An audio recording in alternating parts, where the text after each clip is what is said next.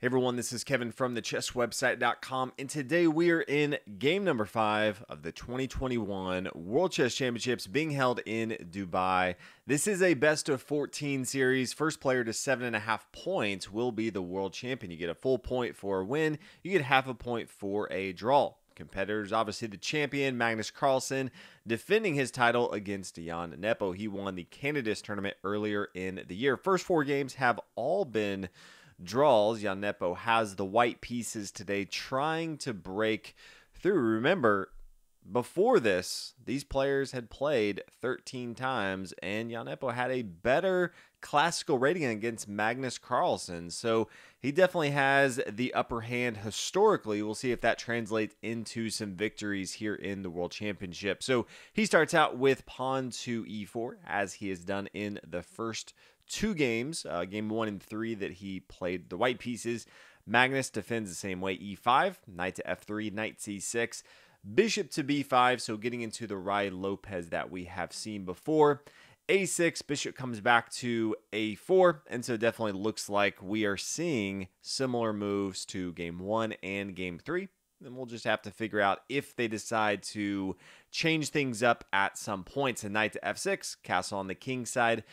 Bishop to e7, rook here to e1, bishop to b5, bishop comes back here to b3, and then castle on the king side. So the first 7 moves have all been identical to game 1 and game 3. This is the anti-martial setting up for, typically you have your martial attack with pawn to c3, but so far Jan Nepo, game 1, he opted for h3, and in game 3, he opted for a4. Both of those are the anti-martial, really getting away from the c3 and then black pushing forward with d5. So it does not seem like Jan's really looking to play that. He goes back to the well with a4. So exactly what he played in game number 3, he plays here on h4. And this is where some of the psychology in chess comes in, especially at the highest level. I think more than any other player, Magnus Carlsen really respects Jan Nepo. You can tell this if you watch any of the interviews, if you just listen to how Magnus Carlsen talks about his opponent, knowing their history they've had when they play classical chess. Nepo's a smart guy, and Magnus knows that. There's a reason that he's playing a4 here. He just played that in game number 3. You look at game number 1. It was a draw, and so game number 3, he changes it up. Instead of playing h3, he now plays a4. He's going back to the same move that he played before. So Magnus Carlsen, being a smart guy, is like, why would he do that unless he thinks he can get an advantage at some point if I keep repeating the same move? So Magnus Carlsen in game number 3 played bishop here to b7. Magnus Carlsen says, okay, if you're going to do this, you have something going on here, and I don't want to figure out when and where that's going to take place, so I'm not going to play any more moves that are the same. I am now going to be the one to change it up. And so that's exactly what he does, and he plays rook to b8.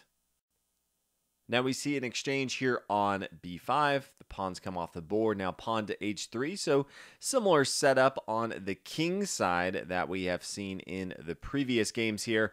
Pawn to d6. Pawn here to c3, which typically means, especially in this opening, pushing forward to d4 is the play. Especially after you see d6, you're not as worried about black pushing immediately here to d5. So after c3, fully expected something like bishop here to d7 and then d4. Maybe we start to see some pieces come off the board. Rook to a8 is pretty common. Rook takes, queen takes here. Maybe knight to a3, attacking this pawn here on b5 that can't easily be protected by the pawn on c7. But we see something that I think's fairly interesting for Magnus Carlsen. He plays pawn to b4, which we can still see white continue just push forward here with d4, and then maybe there's an exchange right here. After the pawn takes right here. Could also take with his knight, but then you have an isolated pawn here on the c file. So I think many times white might just take with their pawn right here. Maybe pawn d5 and then pawn e5. But we see after the move b4, we see d3, which I think is also pretty interesting. We're definitely not in the book lines. This is new theory we're seeing right here from the player. So a lot of prep seems to have gone in to this specific position. Pawn takes on c3. Pawn takes, so neither side has the isolated pawns that we just looked at. Maybe part of the reason they wanted to play that. Knight to d2 here. Pawn takes here on e4. Now they do have the isolated pawns here on the c file, but you can also see it's fairly mirrored for both sides as far as both material and setup. The isolated pawns both on the c file. Both sides have all of their material outside of their pawns. And both of the pawns here on the e file are locked on the e4 and e5 square. So queen to c2 doing double duty here, protecting this pawn on e4, also protecting the pawn here on c3. Pawn to h6, just protecting the square here on g5, similar to how this pawn on h3 is defending this square here on g4 from the knight coming in. Knight comes back here to f1, preparing to come over here to g3, and we see a similar thing for Magnus Carlsen. Knight back here to e7, preparing to come to g6. That's exactly what we see, g3 and then g6. Bishop here to e3, queen over here to e8. Rook to d1, getting into an open file. You always want to put your rooks on open files where there's no pawns. It can freely control the entire file, or semi-open. If there's just one pawn on the file, that's also going to be good for the rook. Bishop here to e6. We do see Jan's not ready to trade off quite yet. Plays bishop here to a4, attacking the queen. Bishop comes back to e7. Knight to d2, just rearranging. Moved it over to the king side, but then realized, hey, there's just not going to be too much with both of my knights here. So the knight on f3, it's been hanging out there since the beginning, now comes back to d2. Bishop takes, so we do see an exchange. Magnus Carlsen typically likes to have his bishop pair, so the fact that he's the one to initiate the trade makes it seem like he's not going to be the aggressor in this game for black. Queen takes. Rook takes here on a4, so the queens come off the board. Now the kings can start to get involved into the action at some point. Rook over here to a8.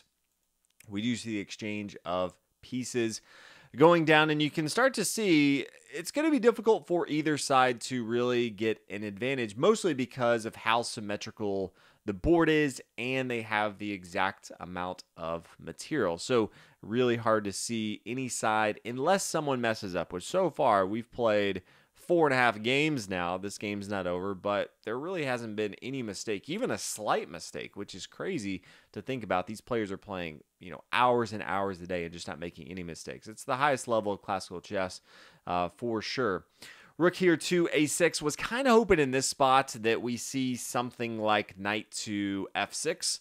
Attacking this bishop right here. This is a great outpost for this knight. I think it's really the only thing that we can look at and say, how can white be aggressive and try to go for a win here? Rook to a6, attacking the bishop, but the bishop's not going. It's not going to trade off his rook for the bishop. So I thought this was, incrementally improving his position, but not really changing anything. Magnus Carlsen is not going to lose his position after rook to a6. Knight to f5, though, I think it's interesting. That's not what he plays in the game. Knight to e8, Magnus Carlsen plays. King over here to f1, starting to get the king involved into the game. And then knight to f8. So this really signifies to me Magnus Carlsen is all in on the defense train.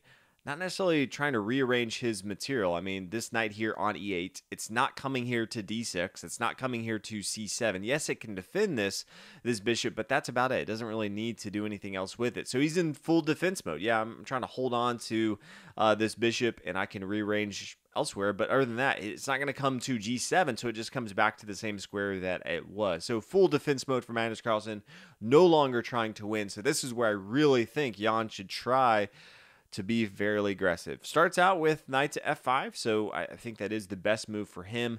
Knight here to e6, knight up here to c4, attacking this bishop. Rook to d8, holding down the bishop. Pawn to f3, just solidifying the pawn chain right here. Pawn f6, same thing. Starts pushing forward here with g4. King f7. Pawn to h4, just pushing here on the king side. Bishop comes back to f8. Remember, in a full defensive mode, there's not too many moves that Magnus Carlsen has. His pieces are pretty much blocked off. King here to e2. Knight here to d6. Knight takes. Bishop takes here. And then pawn to h5. You start to look at it, and man, it's very difficult to figure out how you can actually break through, because both sides are so symmetrical. You can't really, sometimes you'll have the pawn advantage on one side of the board, and so you kind of rotate all your pieces to that side and see if you can get advantage. In this case, you don't really see that coming into play. So bishop comes back to f8. You kind of see this song and dance just moving back and forth between the 7th and 8th rank here from Magnus Carlsen. Rook over here to d5, rook to a8, rook down here to d1, and Magnus Carlsen says, you know what, yeah, I have a pretty fine position right here, so I'm just going to attack your king here, kind of be annoying, but other than that, there's not too much that he's trying to do. He doesn't have any other material that can really help him. The knight just can't come down because this bishop is defending both of those squares, so the rook's in it by himself, but it's going to be pretty easy to block, and that's exactly what we see Nepo play. Rook to d2, blocking that, and then we see just a continued repetition, and so it is a drawn game after 42 moves. So for anyone that projected that there would be a draw, I don't know how you could have ever projected that, but game number 5 is a draw. 5 draws in a row. I know many of you are looking for a win, but I think in some ways these players are trying. I'm not necessarily sure that the anti-martial lines that Jan Nepo is playing are going to do the trick against Magnus Carlsen. Every time he plays it, Magnus Carlsen is getting better and better at defending it. And Magnus Carlsen is one of those players that if he understands an opening and what you're trying to do, it's going to be very hard for him to break through. So I think he's going to have to try something pretty darn creative to break through against Magnus Carlsen. He's done it in the past, and he has not used these lines. So curious to see if he changes that up. But thank you guys so much for watching the videos. Even in the draws, hopefully they're still entertaining and you're learning something. It is the highest level of chess, so there's not going to be a ton of mistakes. It just is what it is, but it's still a fun series, and I'm glad you guys are joining in with me. So thanks again. I'll see you guys in the next video. Remember, there is a break tomorrow. They have 2 days on, so they had game 4 and 5. There will be a rest day tomorrow, but we will be back in 2 days for game number 6, hoping for Magnus Carlsen, the white pieces, does something creative. See you guys.